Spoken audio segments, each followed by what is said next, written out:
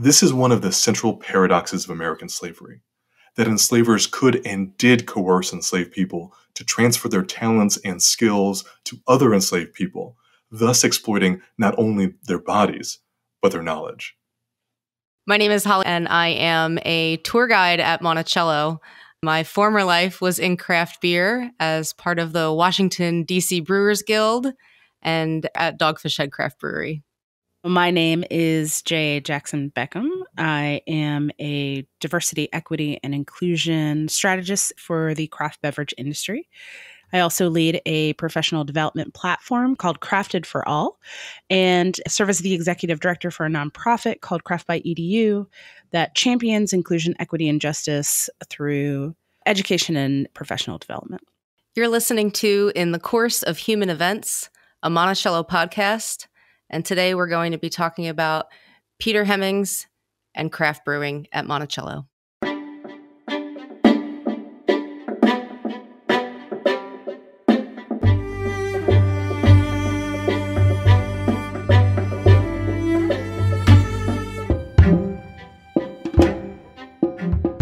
I am Andrew Davenport, the public historian of the Thomas Jefferson Foundation and the manager of the Getting Word African American Oral History Project, which records the histories of families who were descended from people enslaved by Thomas Jefferson at Monticello.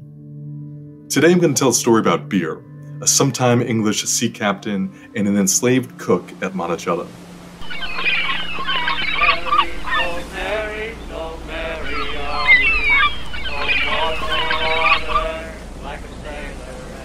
This story starts in October 1812, when sea captain and brewer Joseph Miller set sail from England with his daughter Mary Ann on the merchant ship Lydia, bound for Norfolk, Virginia. When Miller's half-brother died, he left him part of his estate, which included property in Norfolk, so he was sailing to the U.S. to take possession of his inheritance. The U.S. and Great Britain were at war,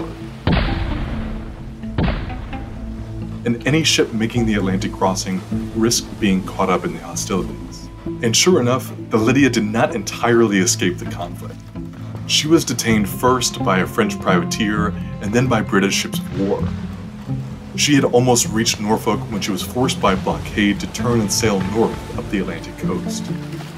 She turned into the Delaware Bay, likely making for Wilmington or Philadelphia. After an eventful 4 months at sea, the Lydia was hit by a storm and sunk.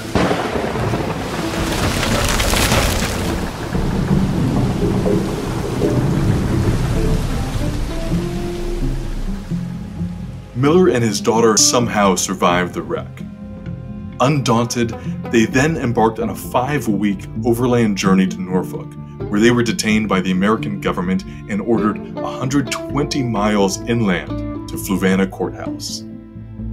But when they got to Fluvanna, they were forced to keep moving because of illness in the area. So after traveling 4 months by sea and 2 by land, after being harassed by ships and thwarted and rerouted numerous times by the authorities, the Millers arrived in Albemarle County, Virginia by May 1813, bringing them into the orbit of Thomas Jefferson. We don't have the exact details of Jefferson and Miller's meeting, but when it comes to food and beer and wine in this country in this time period, it's interesting how many people we talk about today simply because of their proximity to Jefferson. It seems like Jefferson's orbit was really large and dynamic. I actually posed the question to a culinary historian friend of mine, and she was like, Jefferson just knew everybody.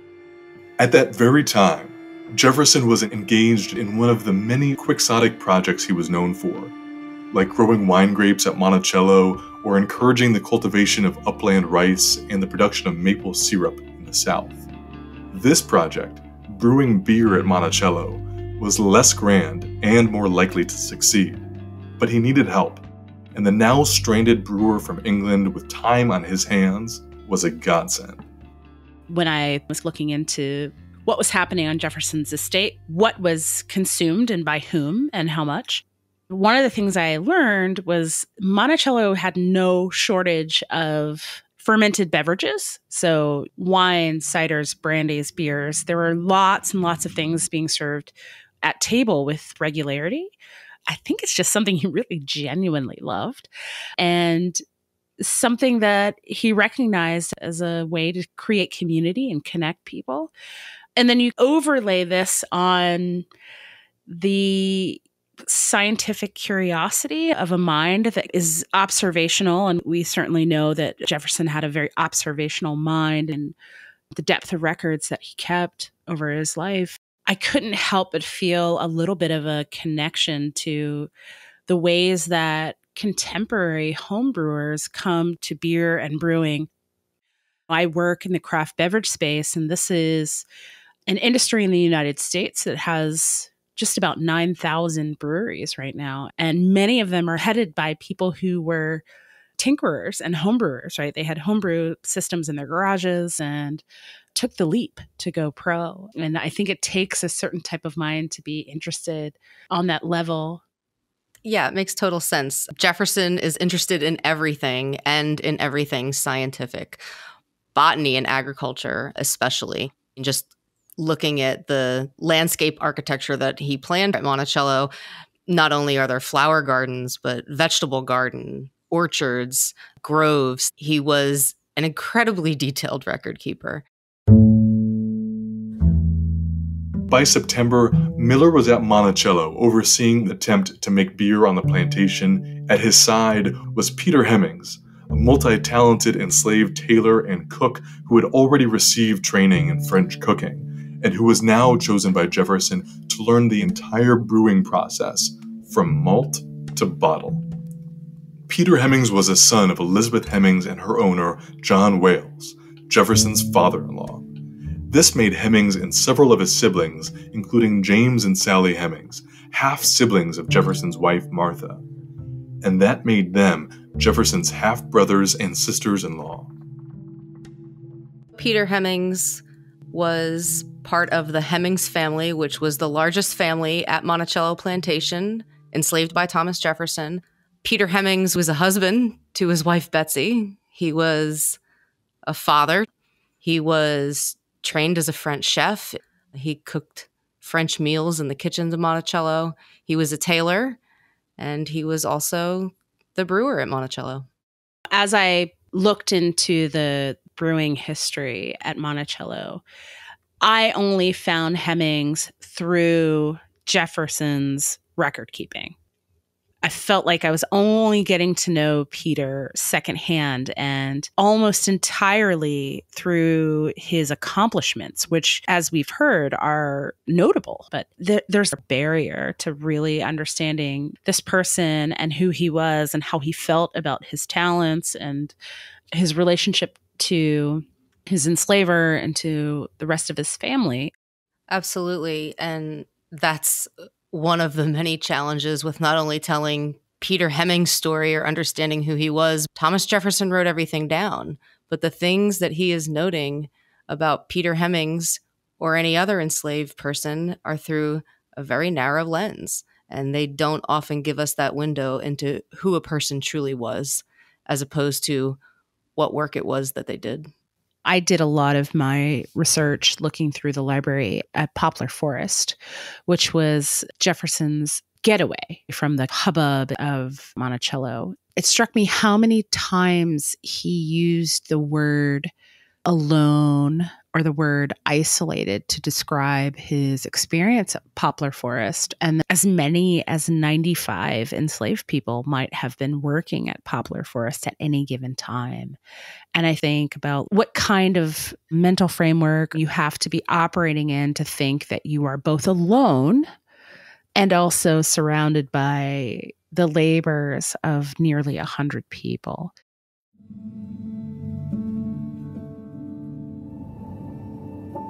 Peter Hemings had been trained to cook by his older brother James, whom Jefferson had chosen to take to France to learn French cooking in the 1780s while he was serving as U.S. Minister to France.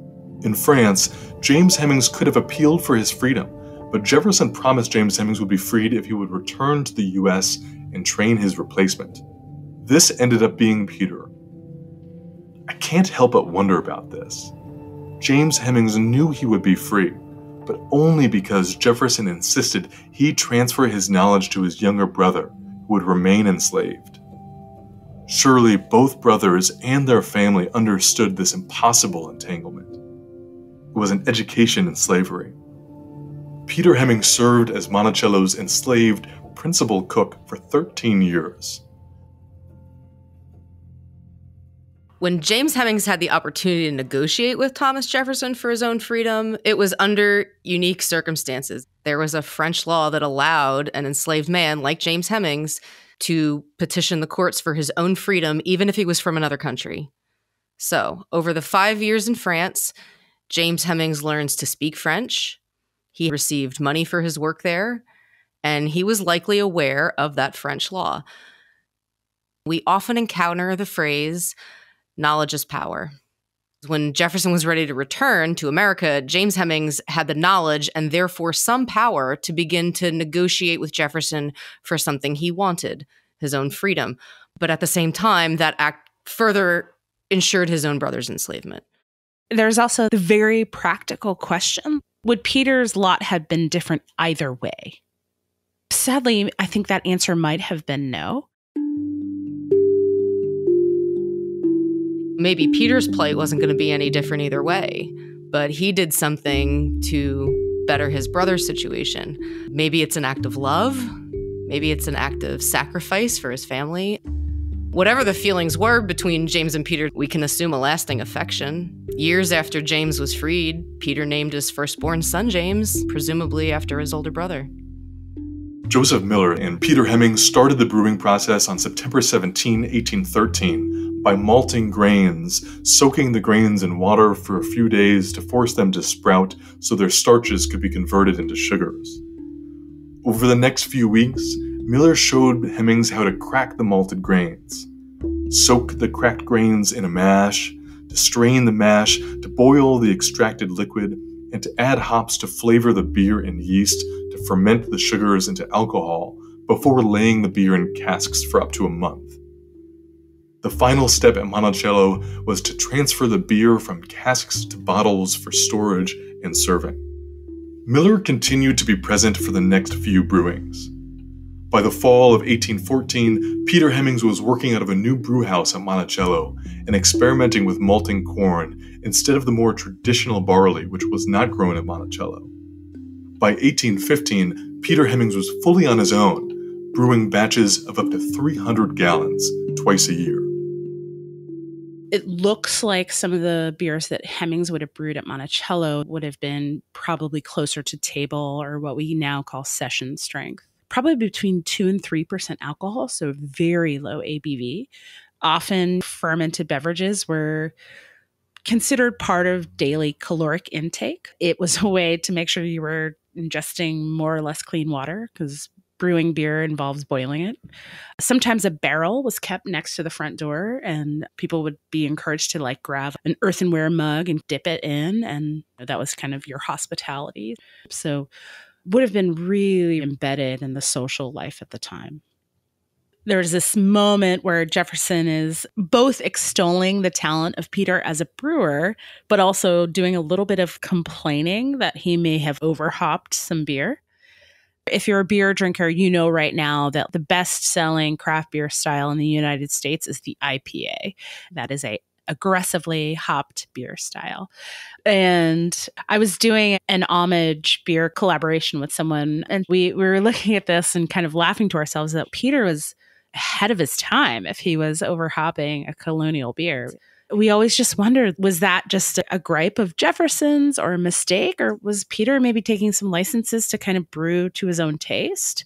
So it's this rare moment of transparency where we see Peter really clearly. And I just wonder, is that a moment of choice, of curation on the part of Peter Hemings? Peter Hemings' beers were apparently well received by guests who dined at Monticello. Jefferson was pleased as well, and with evident pride in his brewing skills, described Hemings as having, quote, great intelligence and diligence, both of which are necessary, end quote. As word of Hemings' achievements spread, Jefferson's neighbors began requesting his recipe. But there wasn't one to share, only practice and knowledge. So when James Madison asked for a recipe in 1820, Jefferson invited him to send someone, presumably one of Madison's enslaved workers, to attend 2 brewing sessions to learn the process. When former Governor James Barber also asked for the recipe, Jefferson extended the same invitation. Once the trainee, Peter Hemings was now training others. Again, I can't help but wonder how Peter Hemings felt about all of this. He was teaching others the skills that were used to somehow justify his own enslavement. This is one of the central paradoxes of American slavery, that enslavers could and did coerce enslaved people to transfer their talents and skills to other enslaved people, thus exploiting not only their bodies, but their knowledge. This is somewhat of the MO, right? 2 dominant narratives come through in the story. One is perhaps a level of flexibility that Jefferson extends to the Hemings in terms of educational opportunities or elevated position in the household. And on the other side, this very suspect pattern of exploiting both the talent and intelligence of enslaved people to provide services at a cost savings, essentially. He doesn't have to pay a French chef because he can keep an enslaved French chef. He doesn't have to pay a brewer because he can keep an enslaved brewer. Peter Hemings and Miller certainly were not the only example of free and enslaved craftsmen working side by side. Take a look at John Hemings. John Hemings was Peter Hemings' brother, but he was also the enslaved head carpenter at Monticello who learned much of those master carpentry skills from a free white master craftsman, an Irishman named James Dinsmore. So many of the unique features of Monticello were created by Dinsmore and Hemings working together, including the parquet floor in the Monticello parlor. That was Hemings and Dinsmore. And Dinsmore actually said that the parquet floor was so difficult to create that he would never do anything like it again, even if he got paid twice the money to do it. John Hemings, who worked right alongside James Dinsmore on that project, could never utter a sentence like that about compensation or even about choice, whether or not to do it. I think I had a very simplistic view of slavery, where it was really just about enslavers thinking of the individuals they enslaved as less than human. And I think Jefferson 100% disrupts this assumption. I don't think he thinks of the people he enslaved as fundamentally less than human. However, I do think he participates in the idea that they are an exploitable resource and that they are inherently something that he can ultimately profit from. These are the bruising and heartbreaking complications of the time.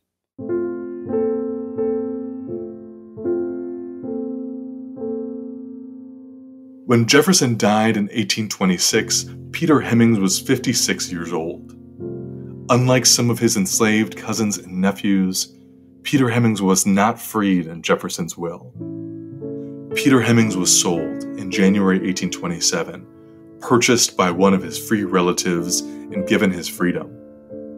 But his wife and children were owned by Jefferson's son-in-law, Thomas Mann Randolph, and were not freed. It isn't strange or unusual that Jefferson would free one family member and leave the rest of their family in enslavement. Enslaved families were split apart all the time, sometimes as punishment, sometimes by gift or by sale. An enslaved man named Israel Gillette was in his late 20s when Jefferson died, and he said that Jefferson's death was, quote, a moment of great uncertainty to us slaves. And that's because Jefferson had only provided for the freedom of a few people. We know that by 1830, Peter Hemings was earning a living as a tailor in Charlottesville. The question here is, why did Peter Hemings pursue work as a tailor and not as a brewer? In writing on behalf of Joseph Miller during the War of 1812, Jefferson described him as engaged in, quote, the lucrative business of brewing, end quote. Lucrative. Peter Hemings had the training, skills, and the experience to succeed in this lucrative field, but he needed a brew house, large copper pots, a place for a large fire, and the ability to make an initial purchase of the grain he needed to get his business started. Peter Hemings, who had seen his brother James realize his freedom and saw his teacher Miller's financial success, died probably in the mid-1830s, knowing that his wife and many of their children would remain enslaved by the Randolph family. They would remain the property of the Randolph family for the next 30 years, freed only by the Union's victory in the Civil War and the abolition of slavery.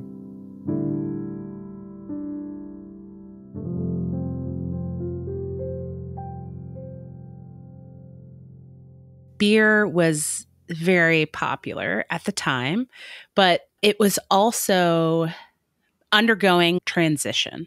Prior to this moment, you would have seen this very small-scale domestic household brewing tradition, but you were starting to see the burgeoning industrial brewing industry.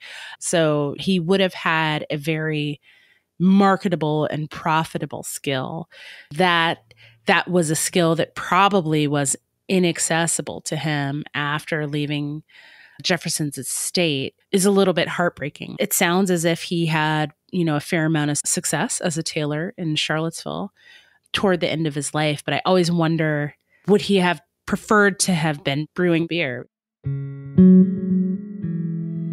One of Peter Hemings' grandsons, Anderson Robinson, is my grandmother's grandfather. Monticello's Getting Word African American Oral History Project has, for many years, researched the family histories of descendants of people enslaved by Jefferson. Getting Word has conducted several interviews with Peter Hemings' descendants. Recently, we were made aware that one of Peter Hemings' great-great-great-grandsons is training to be a master brewer. Jay, to prepare for our conversation, I spoke with Gail Jessup White. Gail is a descendant of Peter Hemings, and she's Monticello's Public Relations and Community Engagement Officer. We discussed Peter Hemings. We talked about his life, his talents, his strong family ties. But we also discussed how generation after generation, as we learn the stories of Peter Hemings' descendants, we repeatedly see the endurance, the strength, the character, and the resilience of Peter Hemings. The traditions that are passed down through his family show a cultural and a familial persistence that disproves the institution of slavery and showcases what we might imagine the individual character of a man like Peter Hemings was. When I think about the tradition that might have been passed down from someone like Peter Hemings, I have to believe there are so many more Peter Hemings in the world who are simply invisible to us because we don't have the window. Right now, less than 0.5% of craft breweries in the U.S. are owned by African American owners, and the sense that they may have a history that they simply have not been able to access is a really interesting prospect to me.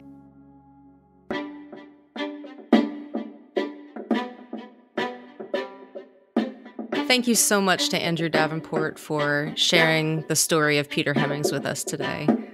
And Dr. J, it was a real privilege to be able to have this conversation with you. Thank you so much.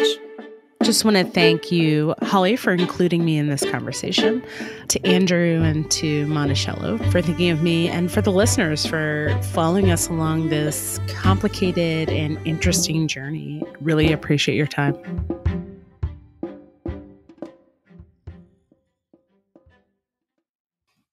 Hey there, Chad Woolerton, Monticello's Director of Digital Media here to announce the launch of a new beer. We're excited to have worked with local partners Blue Mountain Brewery to create Monticello Mountain Ale using honey produced right here at Monticello. Monticello Mountain Ale is meant to recognize the long and rich history of brewing here. It is available exclusively at Blue Mountains breweries and at the shops at Monticello.